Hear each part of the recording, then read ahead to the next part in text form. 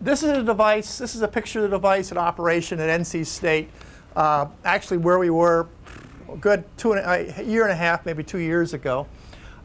This is the device. We're going to show you a little bit better pictures of it in a little bit. Sitting in a CNC machine, the student operator working with the software.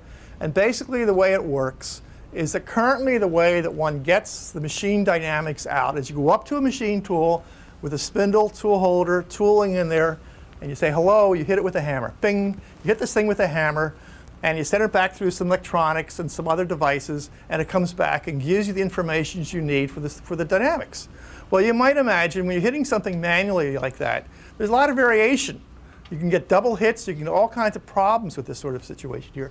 What we're hitting it with is an electromagnet shown here. So this is a maybe a high-tech application, but it's a very low-tech device.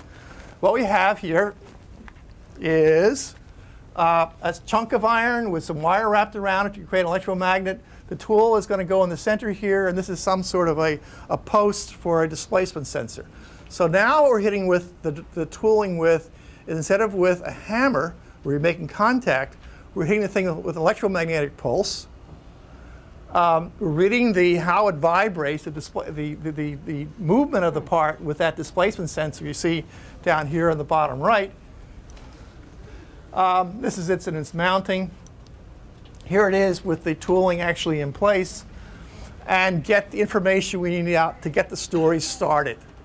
Garbage in, garbage out. I can have the best theory in the world, the best software in the world, unless I've got good dynamic reading on what I have, I'm not going to make good predictions for you guys.